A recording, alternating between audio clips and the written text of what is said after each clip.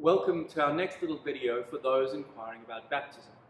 I wanted to talk to you about sponsors, or maybe you know the term godparents.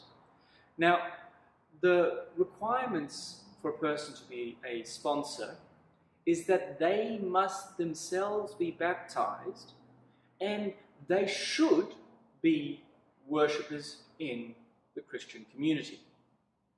Now, there's a reason for that.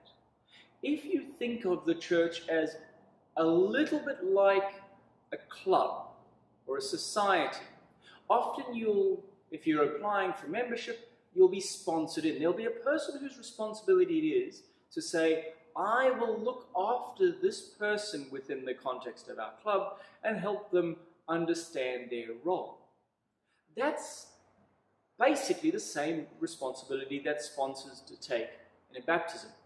They are undertaking to be, as an experienced, wise member of this family, the church, they will help this person that they are sponsoring grow up to know and understand what it means to be a Christian. Now, if they themselves, for whatever reason, are not a member of the church, they can't help the person grow up and understand what it means to be a part of it. And if they're not actively participating in the life of the church, if they are not taking seriously their own Christian journey, there's no helpful way that they can model to a person who's being baptized what it means to continue on their Christian journey to becoming more like Christ.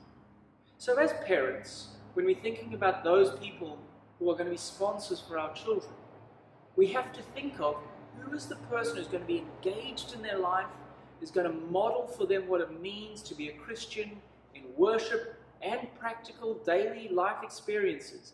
Who's going to do a good job? So please, when you're considering sponsors, please think very carefully and deeply about who might be the right sponsors, those who will do the right job. I hope that helps.